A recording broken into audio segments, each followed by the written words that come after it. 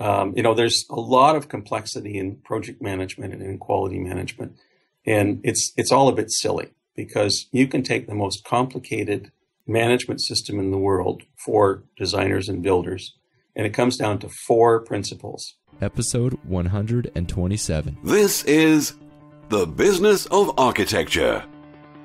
Welcome back, Architect Nation. This is the show where you'll discover tips, strategies, and secrets for running a profitable and impactful architecture practice. If you believe that it's possible to make money and do good, then this is the show for you. If you aren't already on the Business of Architecture email list, make sure you claim your free account on businessafarchitecture.com by clicking the green Join Today button.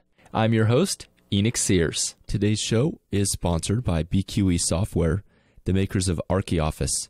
ArchiOffice is the office and project management software built with the needs of architects in mind. And for a limited time, startup firms can get 2 free seats of ArchiOffice for a year. Go check it out at archioffice.com. Welcome back, Architect Nation. This is the second half of my interview with architect, author Brian Palmquist. He's also the Director of Quality at Ledcor, an international construction firm with 14 offices in North America. But before I jump into that, I wanted to let you know a little bit about the Business of Architecture Summit. We're quickly coming up upon that next month. You've heard me talking about it here on the podcast a little bit. I wanted to tell you I'm pretty excited. We have one of our speakers is Chad Ludeman. Now, Chad has a remarkable story to tell. You won't want to miss this.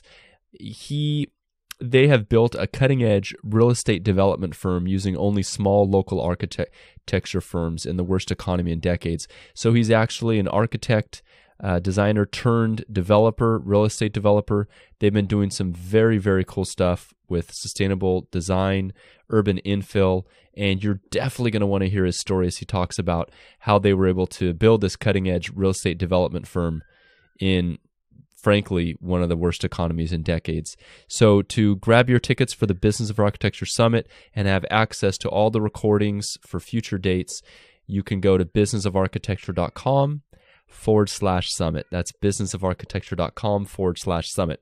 And with that, let's jump into our interview here with Brian Palmquist. He's going to talk a little bit more about the checklist, about quality control, tactics that he uses and that he's developed through his software program, which you can find at quality-works.net. So without further ado, here's my interview with architect Brian Palmquist. Brian, beyond having meetings and discussing and being on top of things like that, how should a firm set up a quality control process in their practice? Do you have any tips or pointers for doing that successfully? Sure, you can use my software. Well, let's talk about your software. The book the book can be read completely independently of that. But I spent I had a web-based quality management and project management program, fully operational on the web 2 years before The Economist magazine announced that the web existed.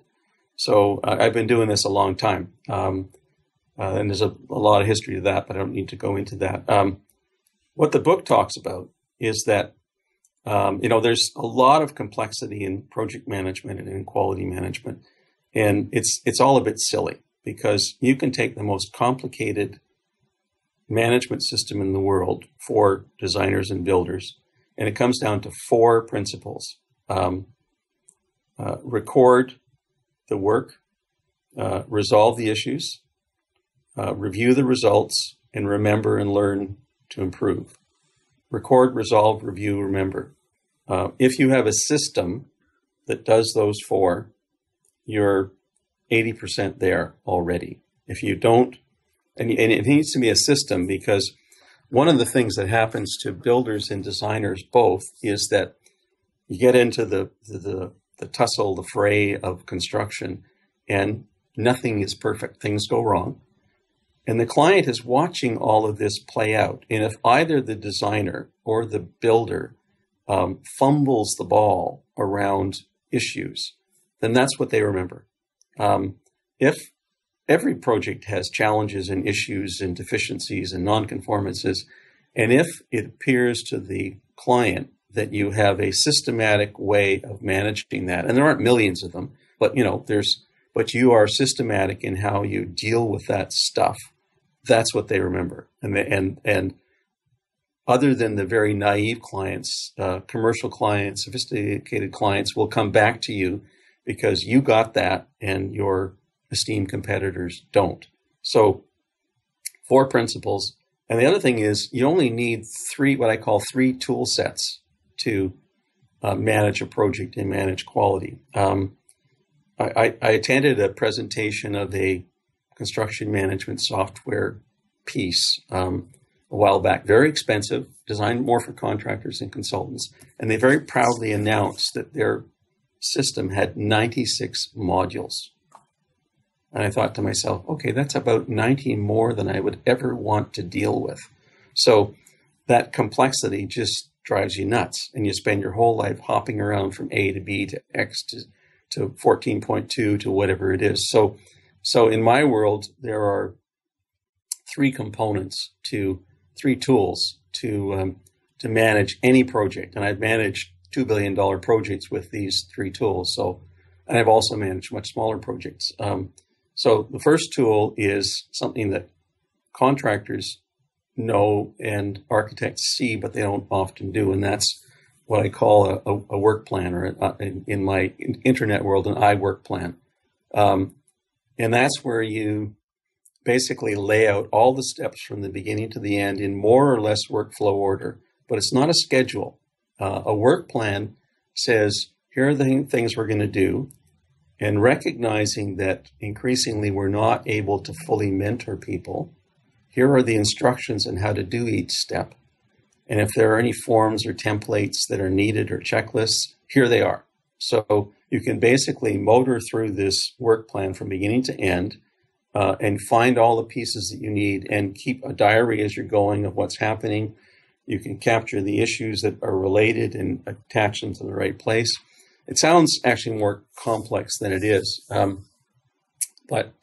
So what I developed was an ability to, as an architect, I was lucky enough to find a software writer who I could get along with, and who we've had this deal for 10 years now, that I tell Mark how to design and build a building, and he puts it into code and makes sure that it is compliant with ISO 9001, which is the most probably strictest in international quality management system. And it's funny because I do something and he comes back and I say, no, Mark, too much jargon. What's a corrective action procedure?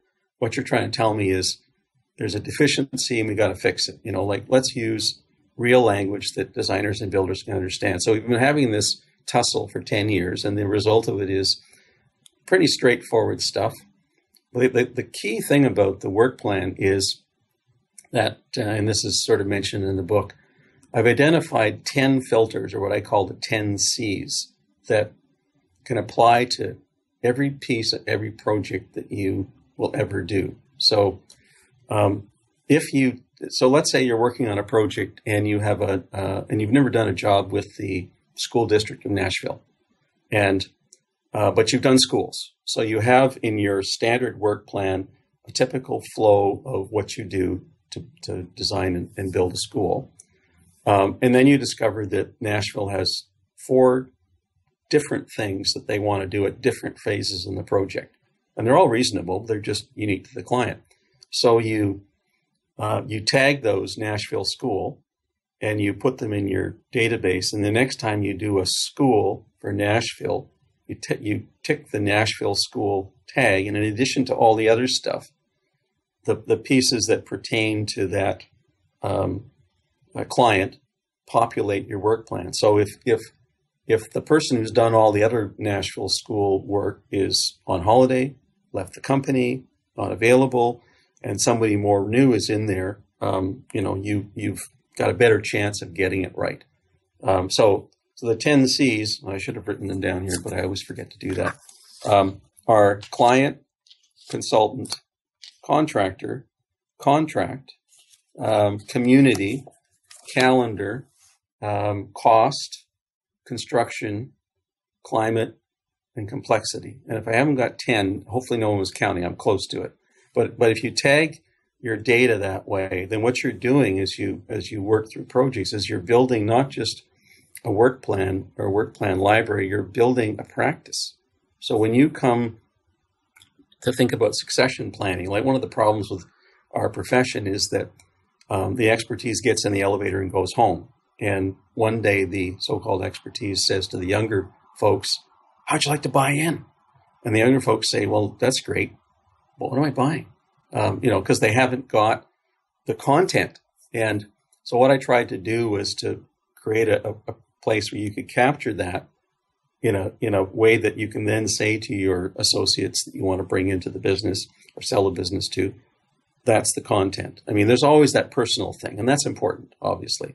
But in terms of the guts of how a practice operates, if you capture that in a methodical way, that has value for your successors, in my opinion. So work plan, that's just one tool. Second tool are what I call actions. And actions are the transitory pieces of work and issues that arise during a job. So for me, a submittal is an action. A mock-up is an action. A field review is an action. A non-conformance is an action. A deficiency is an action. A change order is an action. All of these pieces. And the reason I say that is that I have one electronic template to do an action. And you pick a couple of different categories, and that determines what kind of an action it is, and you have different formats you can use to manage it. But so let's say the contractor sends me an email saying, I think we have a problem with this detail. I can't figure it out. And you look at it and say, well, I'm going to send you a site instruction. So you capture his note in the application. You send him an action called a site instruction. He then says, no, it's not a site instruction. That's extra money. And, you've all been through that tussle. So you, let's say you agree after some discussion. Sorry? I said too many times. Yeah. So you agree after that discussion that there is a change order. Now, the program that has 96 modules wants you to take that site instruction and set it aside and open up a new document called a contemplated change order. Well, I think that's dumb. In my world, you change the type of the document, you add a bit more data, and then the same piece becomes a new piece. And then maybe it becomes a change order, maybe it becomes a change directive. It's all captured. And one of the toughest things that we did, but we have done it successfully, is along the way, so you know how we all run an email. So if you're the designer and I'm the builder, I send you that email about the site instruction. You send me something back. We have an email discussion, and then a site instruction comes out. We have an email discussion, and then a change order, all that kind of stuff. So what we've done is set our system up so that every one of those pieces is automatically captured by the originating piece. So I've had, when there have been big arguments, I've had strings of stuff like 25 pages long. But rather than having all these multiple Outlook emails that just get longer and longer and longer and people come and go, it's all automatically captured with the originating piece. And so somebody coming in halfway along can see more accurately what's happened. And when it's all done, you can get rid of all that email because it's all been automatically captured. It creates an automatic archive of everything. So that's kind of the action item. And the other thing is you can slice and dice them however you want. So on one of my projects, if the client says, I'm going to stop by in 15 minutes, I want to talk about the problem we're having on level 3. So I find the list of action items on level 3. At the same time, I say, okay, can I have a list, please, of all the open action items that have been assigned to the client, all the stuff that's in his court. So he comes along in 15 minutes. We have our discussion, and it can be all happening on the phone, too, because it's fairly quick, our discussion about that issue. And they say, well, while I got you here, Bob, how are we doing with this and this and this and this and this?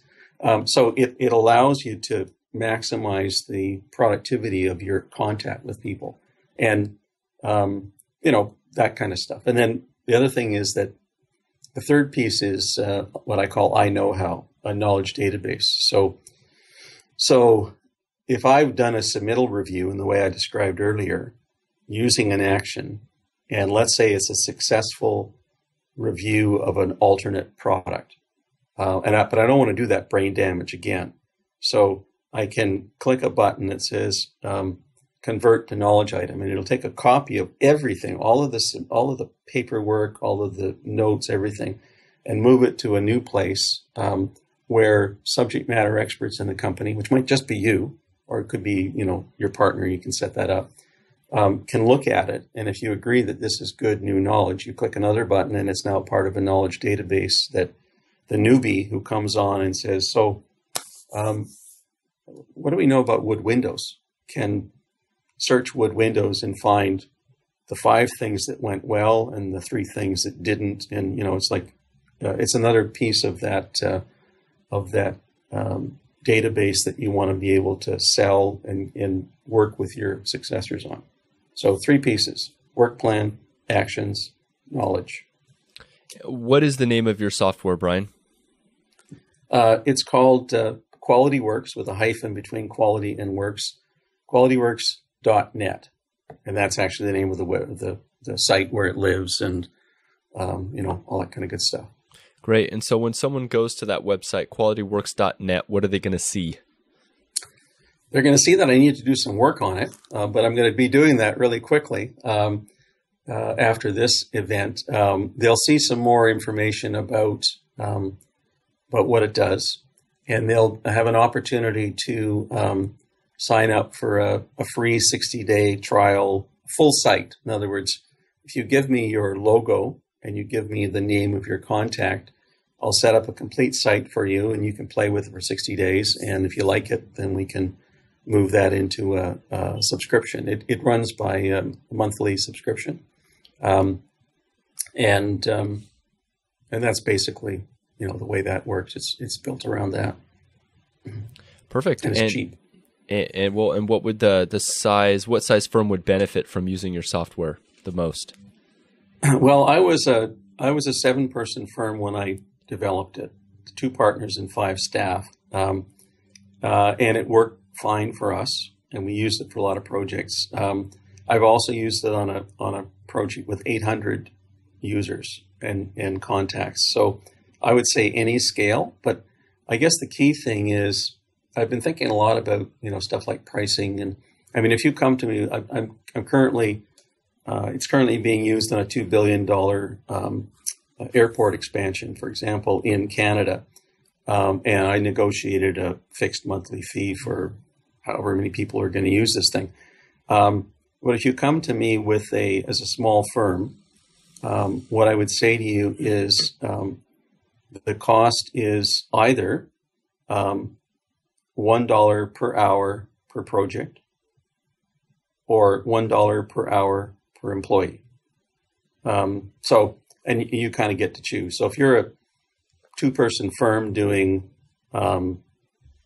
currently doing 7 projects, and you want to use Quality Works for all 7, the cost is 2 times $1. $1 per hour means $150 a month. So essentially, it would be $300 a month for a 2-person firm to do unlimited work on it. Because I figure if I can't deliver $1 an hour of value to you, then we shouldn't be talking. But I also know that architects are notoriously poor. So one of the reasons I developed it was that I discovered there was lots of quality management and project management solutions for a 5,000 person firm or a 500 person firm, and there weren't any for a 5-person firm. So that's what I sort of aimed at the time. Yeah, very true. That's interesting. Well, I'm happy to report that the listeners of Business of Architecture are actually in the top 5% of architects. So they are flush with cash. Excellent. So you should see people flocking to the software. So what do people get when they get your software? What are they going to get, Brian? Well, the out of the box, so to speak, one of the things that happens with a lot of software is you get a platform and it's like a bare, empty platform.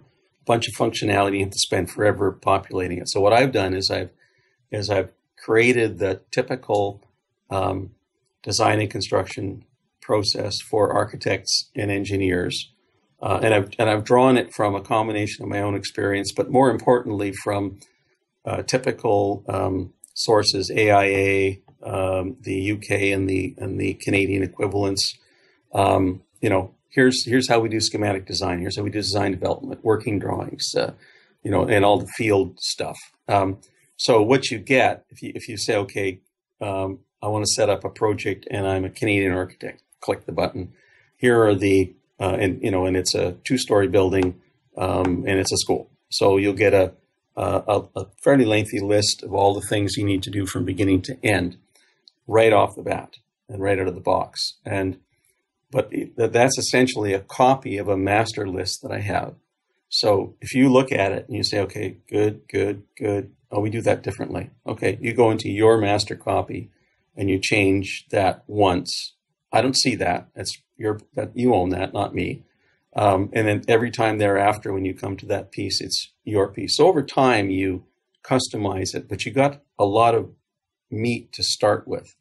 So you basically get a huge library. It's about 400 procedures and processes. There are about 100 various kinds of checklists. There are various forms, submittal, field review, all the typical pieces. And all the forms, the forms except for spreadsheets. When I do costing, the application is not a spreadsheet. So in those locations, I have created spreadsheets that work for me in terms of changes to the work and payments to payment certification. But most of the forms are what are called HTML forms. So they're native part of the program, which means that if I email you a submittal and you open up the email, wherever you open it, whether it's on your phone, your tablet, your laptop, or whatever, and whether or not you have QualityWorks, you will actually see the table with all the data, and you can fill in the stuff you need to and send it back to me, as opposed to, here's see the attached submittal, and then you open it up and you have to play with it in some other piece of software. So a lot of native stuff, basically all of the stuff that I've developed over the years and managed to steal from various people. So this is meant to manage the flow of the project from construction document production, including quality assurance checks for the actual documents themselves, all the way through construction contract administration and managing the contract in terms of, answering RFIs, tracking them, job site reports. Do you also mention something about fee costing or something about project planning? Is there any kind of project management or fee tracking ability built into the software? No, there isn't. But what I decided not to try and compete with financial software. But what I have done successfully, so you create that work plan, and it's actually a database. It looks like a spreadsheet, but it's a database. But you can select all, and I've done this, paste it into an Excel spreadsheet, and then all the steps, all the procedures there. And then you can basically add 2 columns, hourly rate, or 3 columns, hours, fee. And I've done this where you can go down and that's where your experience comes in. Okay, it's going to take 25 hours to do this. It's going to be done by Peter, his rate so-and-so. And literally you work through, and at the end you have your fee. And the nice thing about that, of course, is we're always taught, and we want to not negotiate fees. We want to negotiate scope. You don't want me to do the full meal deal. Here's what I have to do by law. The rest of that stuff was kind of nice. And if you want me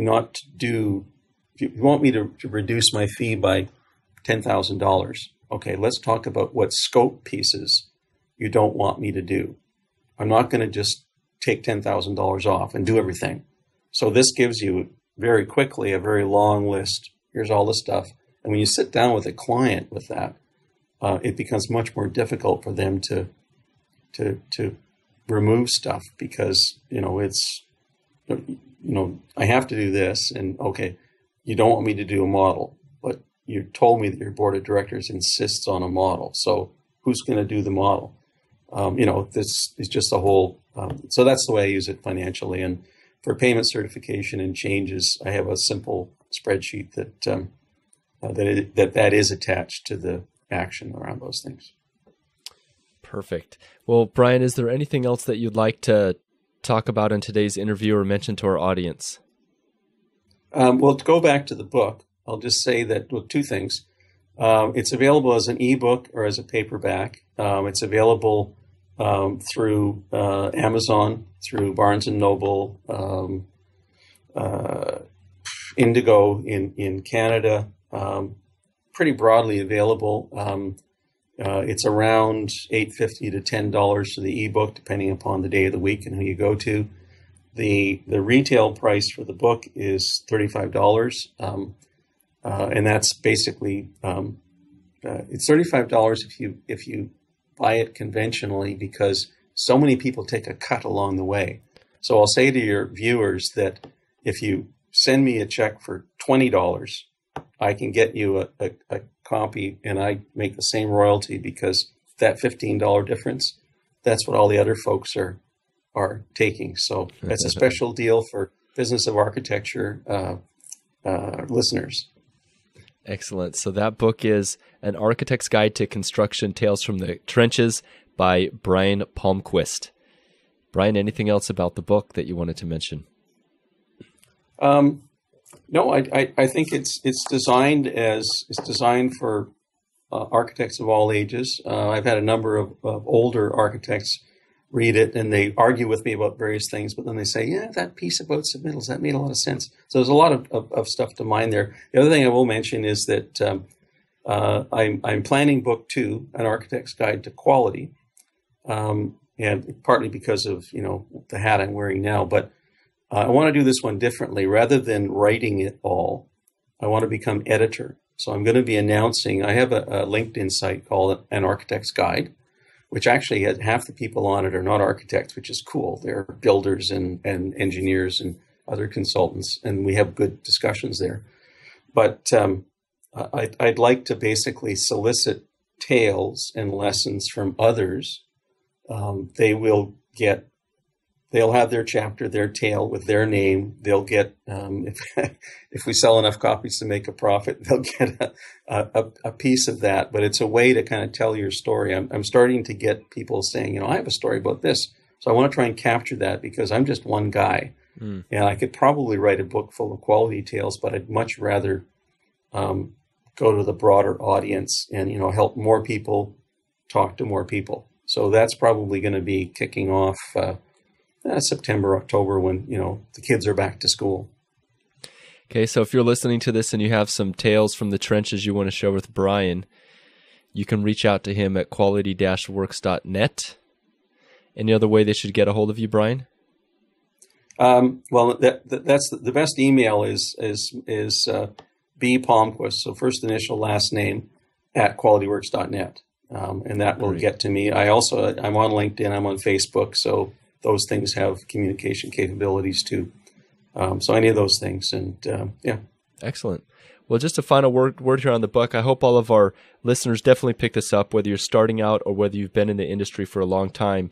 It's always good to see the way someone else does something, and it's just an excellent resource as we practice this profession of architecture. It's illustrated with over 200 diagrams and forms, so it's not just the stories, it's actual copies of the various checklists that Brian has developed. You'll see things in here like checklist best practices, things about specifications and quality control, deficiency report. So go check it out. I'll put a link to it in the show notes. Thank you very much. Much appreciated. Brian, it's been great having you on the Business of Architecture today. Thanks for coming on. Okay, and thank you for hosting it. It's a great program. Appreciate it. Okay. And that's a wrap for another show about the business of architecture. To get more resources about how you, as an architect, can run a rewarding business that is both fun, flexible, and profitable, visit businessafarchitecture.com and click the Join button to claim your free account to Business of Architecture Insider. As a member, you'll have access to free tools and resources to help you get more clients, start a new firm, and much more. You'll also get access to my book, Social Media for Architects, where you'll learn how to use internet tools for fun and for profit. Until next week, this has been The Business of Architecture. Everybody knows that you just gotta do it anyway.